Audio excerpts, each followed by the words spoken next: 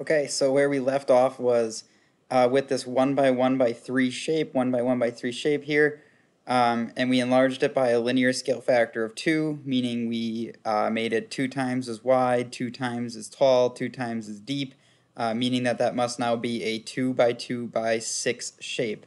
So now they're going to ask us how many 1 by 1 by 3 solids would you need to build this 2 by 2 by 6 solid. All right, and I'm going to try to do that using the e-tool to try to show this. And so I'll go to the e-tool here again, 9-42 student e-tool. This is our original shape. It is this 1 by 1 by 3 shape, and now we need to make it 2 by 2 by 6. All right, so the first thing I'm going to do, I'm going to add another one. So now that's 2 blocks here. That's a 1 by 1 by 3, another 1 by 1 by 3.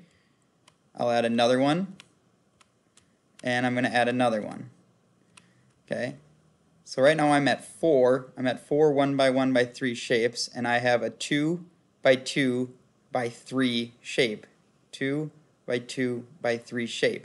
I need 2 by 2 by 6, and so what I need to do, I need to add more on top here. I gotta add 1, 2, 3, 1, 2, 3, 1, 2, 3, and 1, 2, 3.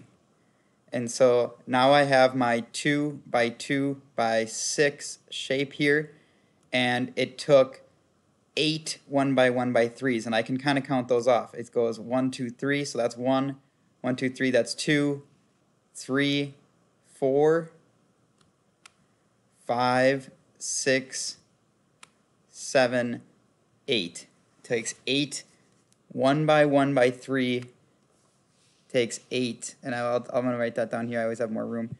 Takes 8 1 by 1 by 3 solids to make a 2 by 2 by 6. To make a 2 by 2 by 6 shape. All right, and what that's doing there is just reinforcing this idea that the volume is 8 times bigger when you have a linear scale factor of 2.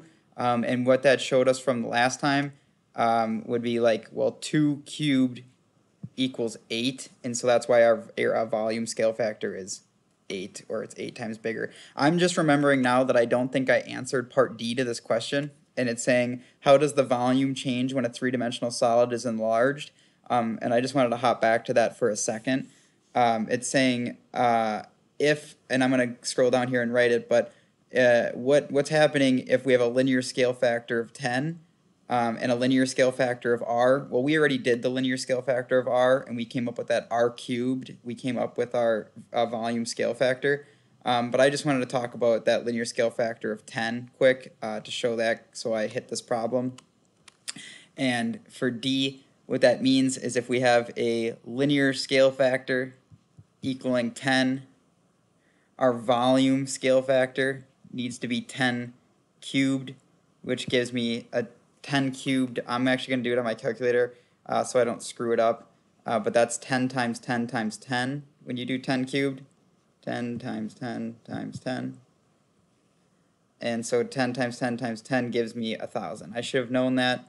I teach the subject. I should know how to do that. But it's just I just wanted to come back to that for a second to reinforce this idea that we just cube our linear scale factor, and it just reminded me because we see that here our linear scale factor in part B was 2.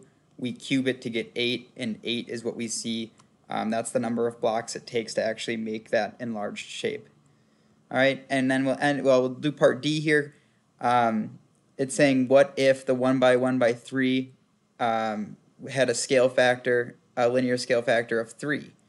Well, if we had a 1, there's a couple ways we can do this. If we have a 1 by 1 by 3 shape, and we enlarge everything by a linear scale factor of 3, that means this got 3 times bigger, this gets 3 times bigger, and this gets 3 times bigger. Our length, our width, and our height get 3 times bigger, so now we have 3 times 3 times 9. And so we have a new volume. 3 times 3 is 9. 9 times 9 is 81. So that's one way you could find your new volume, is actually using the scale factor and increasing your length times your width times your height. Or what we could do is we could say that our original volume is 1 times 1 times 3, meaning our original volume is 3.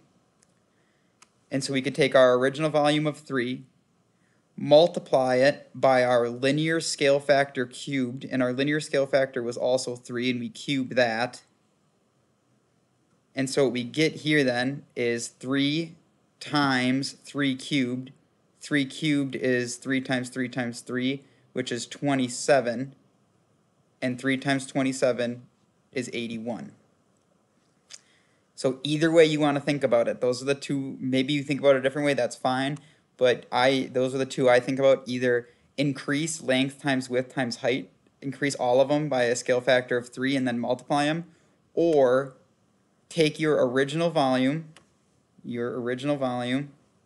and multiply it by your linear scale factor cubed. Either way, you'll get that correct. You'll get that correct new volume. All right. Pretty good problem there. I really like that second strategy there. And it reminds me of when we did this at the end with R. We took our original here, 24, multiplied it by our linear scale factor cubed. Okay, last problem here. And so at the movies, Maurice counted the number of kernels of popcorn that filled his tub. So he counted that there was 320 kernels that fill up his tub of popcorn. He decided next time that he wants to get an enlarged tub that is similar but has a linear scale factor of 1.5. And so really kind of what's happening here is our original volume was, it's a weird measurement, but it was 320 kernels. That was our original volume. We now have a linear scale factor, or we want to use a linear scale factor of 1.5 to say we want a bigger tub next time, a tub that holds more kernels. So if we use a linear scale factor of 1.5, how many kernels of popcorn should the enlarged tub hold? Well, what we're going to do is similar to what we just did. We're going to take our original volume, 320 kernels, and we're going to multiply that by our linear scale factor cubed. And so 1.5 cubed.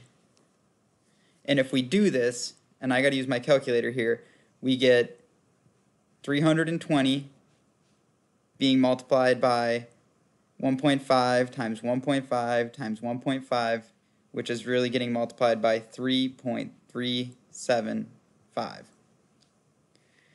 All right, you take that 3.375, multiply it by 320, and your new enlarged bucket or tub of popcorn can hold 1,080 kernels. And that's just, again, like, that's using that second form here. That's using this idea that you can take original volume, multiply it by linear scale factor cubed, and you get your new volume.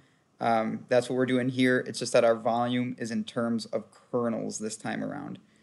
That's the last problem, though. I would recommend doing a short learning log, just like a quick sentence or two, talking about how you can make sense of, in your own words, linear scale factor and then a volume scale factor. But for that, that's our videos for today. If you have any questions, please feel free to email me.